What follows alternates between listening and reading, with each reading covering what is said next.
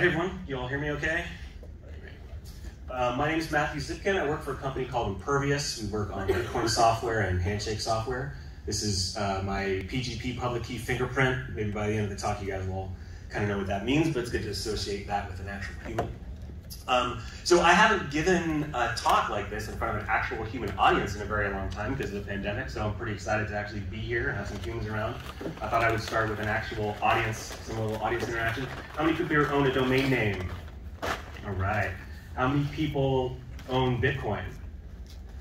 Okay, great. So question 3, what is ownership? All right, here's a quote. Rule of thumb is if you can stand in front of it with an assault rifle and physically protect it, then it's real. Now, I don't particularly like guns that much, or Anne Barnhart, but I think she kind of nailed it with this. So, who owns a domain name? Aha, okay, you guys probably must be talking about handshake domains. Handshake domains are domains you can own. You can stand in front of it with a gun if that's your thing. And I'm going to talk about how we could do that. So these are some screenshots I took from my phone, regular old iPhone, with a special browser installed. These are websites that are hosted on Handshake domains. And I want you to notice that there's a lock icon in front of each of them. They are all HTTPS, HTTPS Impervious, HTTPS HNS.blocklock, HTTPS Library Genesis. So the two of these are websites that are hosted directly on a TLD without any subdomains, without any dots, which is pretty cool. The one in the middle has got a dot, it's got a subdomain, but blocklock obviously is a top-level domain you won't find in the ICANN root zone. These are screenshots I took with my actual phone on a regular internet connection with a special browser, sure, but they are rendered with they're loaded securely directly from the web server. So the guy who can stand in front of this domain name with a gun and his server is talking directly to my phone, no trusted third parties at all. It's secure even from the mobile device. So here's how we do that. There's a couple ingredients. First is DNSSEC. These pictures are from a very long YouTube video, which you can find about the ICANN 2017 KSK key signing key party. They got all these nerds in the basement, and they've got cameras set up, and there's an incredibly strict protocol. You can see they got clipboards with papers and outlines on a table where everything has to go, and they do things step by step. And what these guys are doing is generating a cryptographic public key. That is the most important key on the internet.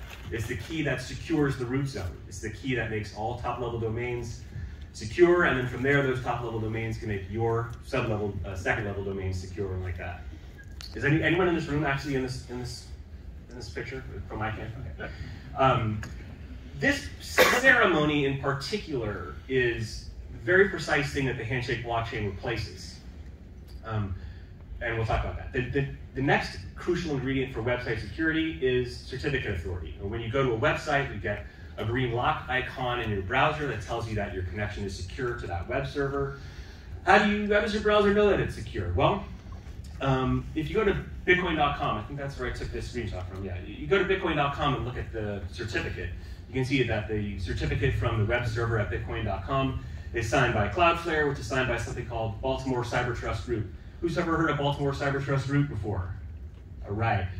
Every single person here, all your computers trust Baltimore Cyber Trust Root. Not only that, but all these other root certificates that I took a screenshot from my computer and hundreds more. As soon as you walk out of the store with a computer, you trust all these entities. Your computer trusts Baltimore Cyber Trust Root to tell you when you're actually looking at bitcoin.com and when you're not. So you guys all trust this. And Baltimore Cyber Trust Root thinks that they can trust Bitcoin.com because of DNSSEC. So we got these nerds in the basement in LA, and we've got all these entities that we just kind of trust when you buy an operating system, and that's how we get security on the web. That's what the lock on your browser means. This is what we're going to try to replace with Handshake. So I'm going to kind of wave my hand at some of the technical stuff, but it's important to know a few things. Asymmetric cryptography. Just to get some definitions out there, what we're talking about here is a key pair, a private key, and a public key. This is a slide from one of my more technical talks where I use the Simpsons kind of all over the place. But the point is that Lisa has generated a key. She could sign a message. Bart and Nelson can verify that Lisa was the person who wrote and signed that message, and they have her public key. Private key, by the way, nothing really that special about it. Private key is a very, very big, very, very random number that is so big and so random, nobody in the future of time will ever generate the same number ever again. And that is how we get cryptographic security. And that ability to generate a really big random number, you can do it on any device. You can do it on an Arduino, you can do it on your phone, Raspberry Pi. It's not special. And I mean, it's special, it's cool, it's like magic, but it's not expensive to do. And that's how any human with a $1 computer can get cryptographic security, because you can generate a random number the NSA will never generate again. All right. So the private key is the thing, technically, that I was alluding to with the Ann Barnhart quote, that you can stand in front of with a gun. There's lots of ways to secure a private key. It's not really that long. You can write it down on a piece of paper. Central NIC stores a lot of private keys for all you guys. They manage top-level domains. They sign DNSSEC on the live DNS system. They use this thing called an Entrust. It's an HSM, stands for Hardware Security Module, or Hardware Signing Machine, something like that. Basically, what that box does is it generates one of those really big, really random private key numbers, and it never lets it go ever. But it can sign messages. You give it a message, and it'll give you the signature for that message. But the whole point is that that private key is really safe in there. On the right, I got something called a ledger. This is about the size of a USB drive. This is something in the cryptocurrency space, we call it a hardware wallet. Ledger is one of a dozen or so brands that produces hardware wallets, and it does the same thing. It generates a private key. It keeps it really, really safe. You cannot get the private key out of that device. It's in there forever. And what you can do is sign messages with it.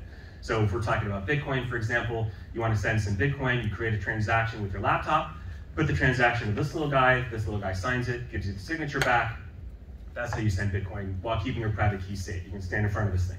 And you notice that the picture I got here, this is a Ledger Nano S Plus. I got a Bitcoin app and a Handshake app on it. You can use this with Handshake today. So I'll just stick on this for one more second. So private key is how we can own our domain names with true ownership. You really own it in a way that nobody else can take it away from you. You can physically protect it by just generating a random number, which you can do with any type of piece of technology.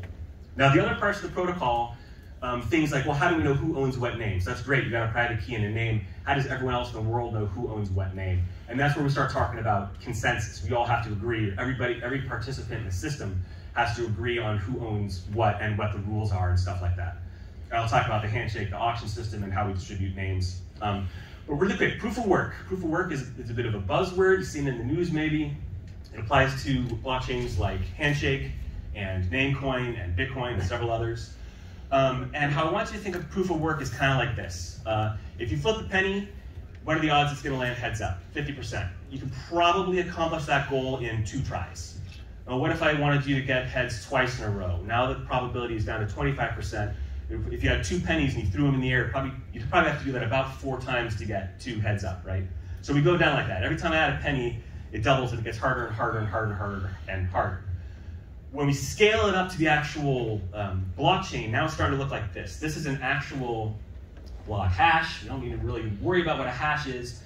But the important thing is, right, we have the binary. Look at all those zeros. There's 63 zeros there. So if I was going to give you 63 pennies and tell you to throw them up in the air until they all landed heads up, how long would that take you? Probably forever. Probably not enough time left in the universe for a human being with a bunch of pennies to actually do that. It's so hard to do, in fact, that we actually get security out of that. Even when we put this into a computer, 63 leading zeros, it takes, I got the number here, I don't even know how many illions that are, quadrillions or something, 6 pentagillions hashes per second. That's how many times computers are flipping these pennies up in the air. And even with that insane amount of work, of attempts, it still takes 10 minutes for somebody to land all 63 of those pennies heads up. Okay? So it's kind of abstract, but the point is that this is incredibly hard to do, it's incredibly expensive to do, but it's incredibly easy to verify, right? I can look at that, I can count you got 63 zeros, okay, you must have done it. And since I know it's such a hard thing to do, I can assume you actually spent 6 pentaquadrillion hashes to get there. You sure it's not the national debt? It looks like the national debt, yeah, that's right. For every penny in the United States national debt, if you flip the coin, you might have that same hash rate as Bitcoin or Handshake. Okay, so we got the cryptography is how you keep your own assets safe. Proof of work is how the whole system comes to a conclusion on what the state of the system is, and makes it incredibly hard to cheat, incredibly expensive to cheat. Okay, so now that we got our proof of work, we got our asymmetric cryptography, we got DNSSEC, we got certificate authority, now we can kind of start putting it together and talking about what Handshake actually does. And the thing that makes these Handshake domains work securely is something called DANE. I forgot what the acronym stands for. Domain Authentication of Named Entities, something like that. DANE is not a new technology. We didn't invent it. It's old. There's probably some people either here or downstairs who remember when it was first proposed. It says, you know, it's almost as old as DNS. And nobody uses it. It has some drawbacks, and you guys have maybe read very popular articles about why DNSSEC is lame and why DANE isn't necessary, how it just slows things down. And blockchain domains give DANE a new life. It really gives DANE a reason to exist. Because instead of just trusting those guys in the basement with the key, or trusting entities like Baltimore Cyber Trust Root, DANE actually closes the loop between everything and puts everything into a cryptographic package that can all be verified on very small devices. So just really quick, if you have a Handshake domain name and you want to host a website like Library Genesis did, you got your web server and you have a self-signed certificate. So you make your own SSL certificate. You don't need to use DFF. You don't need to use CertBot. You definitely don't need to call Cloudflare or CyberTrust Root. You generate your own certificate. You generate your own really big, really random number. It's all yours. And you sign it yourself because we don't need an authority figure. We've got cryptography and proof of work. So that certificate lives on your server. And then someone wants to go to your website. Well, first they need the blockchain so they can verify the proof of work. They can verify the cryptography to see who's supposed to actually own the name Library Genesis, let's say. And you verify a bunch of data, you verify some signatures, and eventually you verify that the TLS certificate you're looking at belongs to the person who owns the website, and it's all very secure. This is it. This is what's happening on my phone when I made those screenshots in the beginning. I got a blockchain, I got some cryptography, I got the web server, I got the certificate. There's no ICANN, there's no Cloudflare, there's no VeriSign, you know, there's no Google. You own this, okay? There's no, VeriSign cannot take your name away. They cannot put man-in-the-middle attack your server and stick content in there that you didn't want. It's all secure, it's all self-contained. So we can talk a little bit about how the names in the Handshake system work, and then we'll kind of all bring it together. The Handshake, all names on the Handshake blockchain are top-level domains. It is a root zone. Last I checked, there's over 6 million names on the Handshake blockchain. It's only been about 2 years, and we're already up to about 6 million names. These top-level domains go basically on top of the current ICANN root zone. So I've been using Handshake resolvers on all of my devices for 3 years. Never had a single issue visiting any website ever. Com, Works, Org, Net, the whole ICANN root zone is still there. Plus, we get all these extra top-level domains from the blockchain. I have some examples here. Galaxy, Venue, Castle. ICANN is a top-level domain you can acquire on the Handshake blockchain. We'll talk about that. NamesCon, like that. Some top-level domains from the ICANN root zone have actually claimed their name on the Handshake blockchain, like Gay, Inc., Tattoo, and Wiki. These top-level domain, it's all one entity, I think. They own these top-level domains in the ICANN space. They now own those strings on the Handshake blockchain.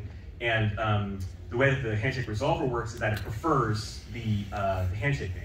So .gay is now a Handshake name. That means even if ICANN were to take away .gay or give it to someone else or do something with it, whoever owns it today owns it on the Handshake blockchain forever. And if you have a Handshake resolver, those .gay names will continue to resolve how that owner wants them to.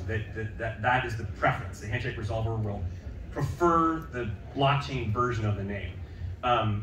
So you guys are probably, hopefully, all thinking about name collisions. Let's talk about that at the bar. We'll just kind of skip that.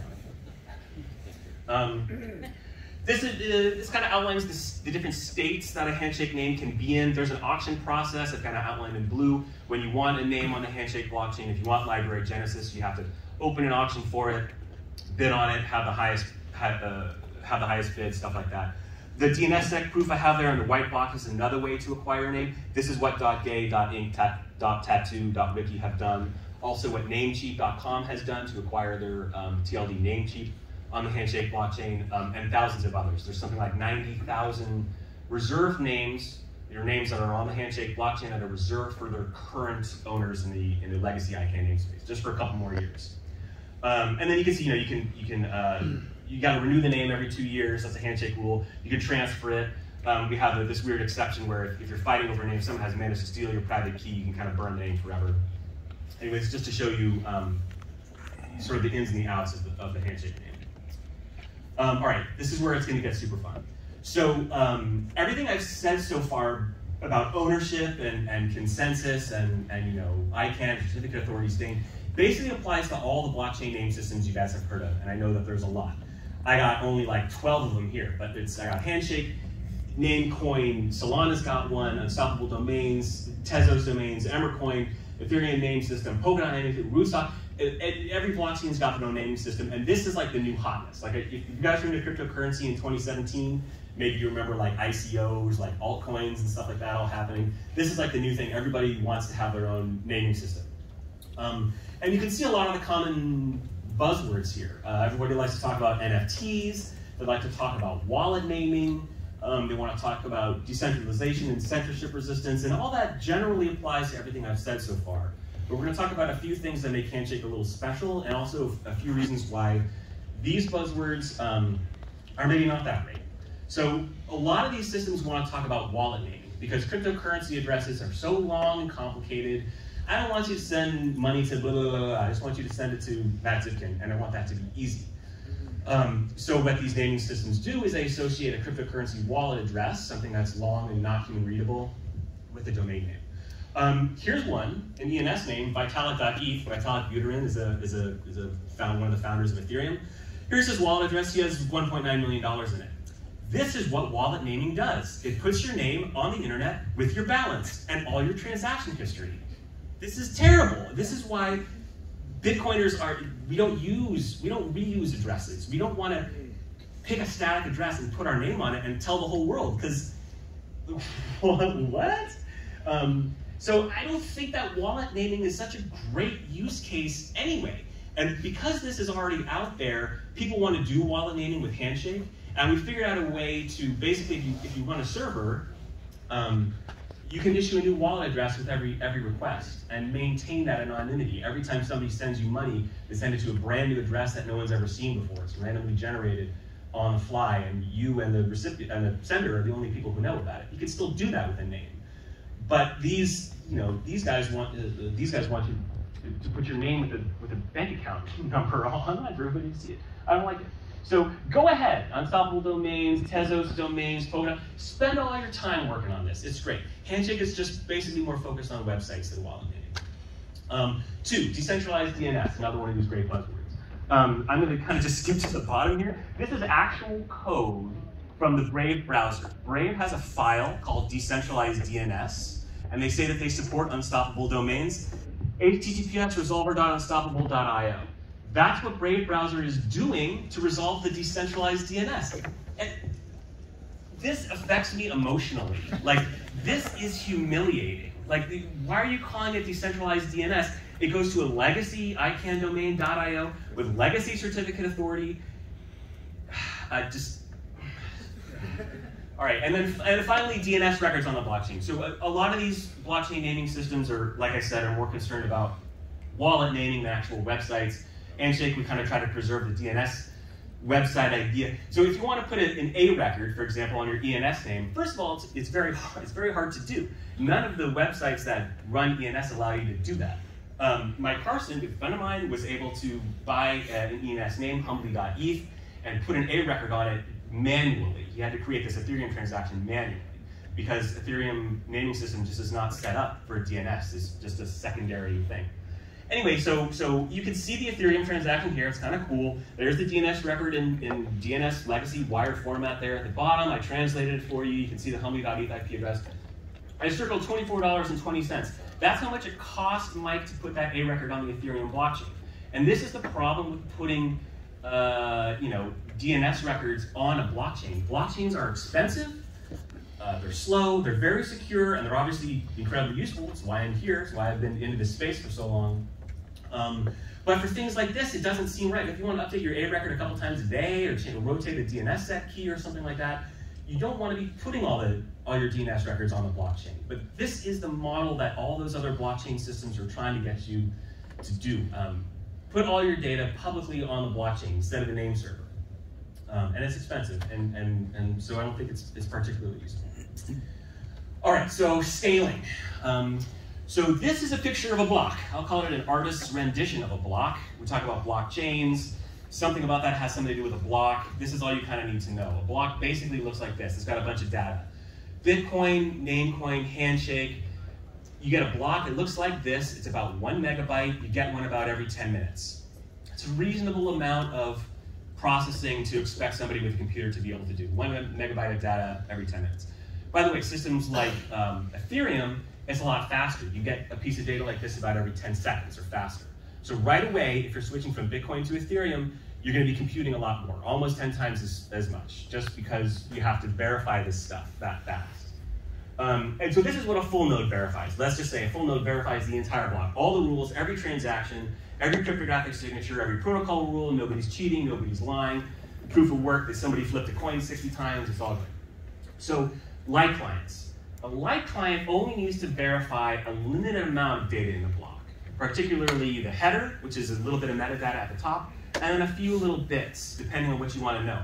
Because if you're a light client, let's say my cell phone, I don't need my cell phone to verify every single Handshake transaction ever. All I need to know is what's the IP address for library Genesis, and somebody can provide me a proof, just a little bit of data that comes from the block, and that's all I need. That's what my phone needs to say, okay, I can trust this response.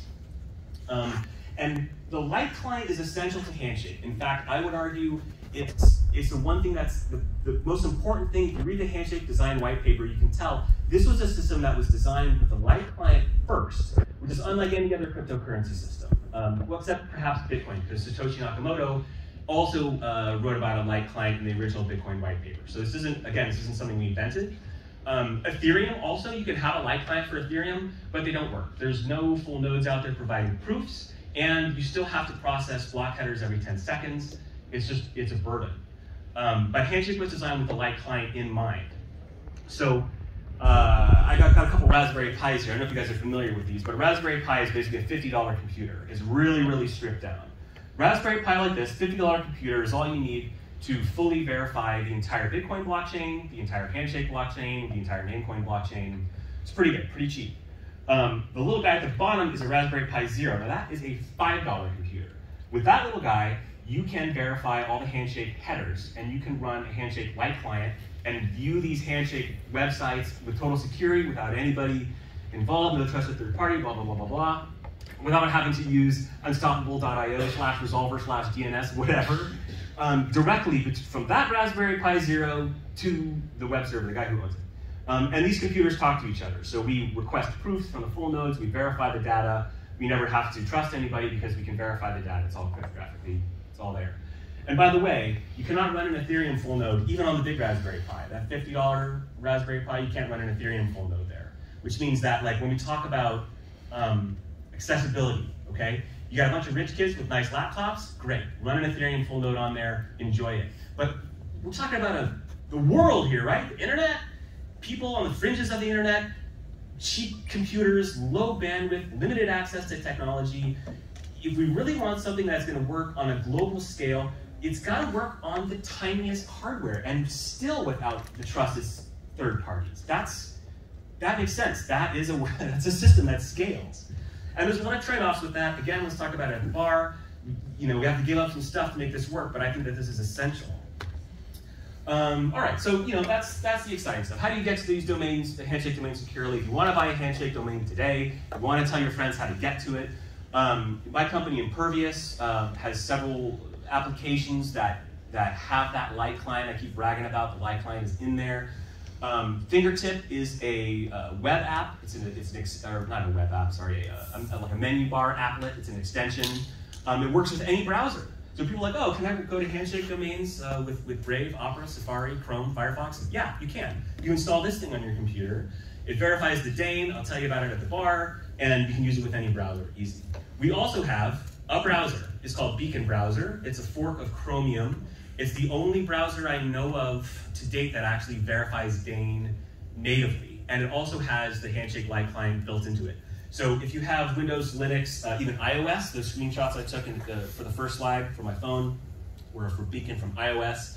You install it, it syncs the block headers, it takes about 30 seconds to connect to the blockchain, and then you're good. Then you are talking to these web servers that are owned by people who can stand in front of their private key with a gun if that's your thing, and close the loop. No third parties, no HTTPS to Infura or unstoppabledomains.io or anything like that. Really quick, if you want to get into Handshake, these are two really great on-ramps.